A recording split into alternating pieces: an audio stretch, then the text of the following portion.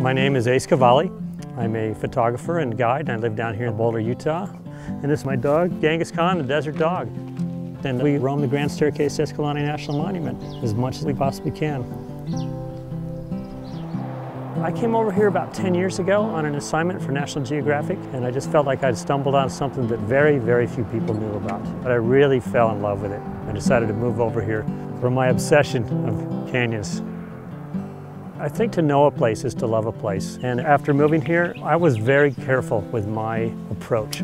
Because photography is a reflection of yourself. And some people are capturers and takers and not givers. And the givers sometimes can get the strongest photography. See, now I found, this place found me. It's gonna run through my dreams, this sweet memory. We don't have the big peaks or the vista points.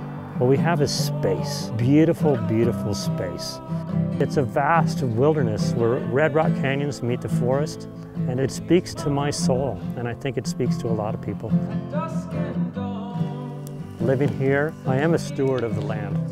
I'm dedicated to being helpful and kind, and people come here from all over the world. And you have to be a great listener, because everybody has a story. And when you can spend a night out with somebody around a fire, you can hear a lot and learn a lot. People can really open up in an amazing way here. See, now I found, this place found me. It's gonna run through my dreams, this sweet memory.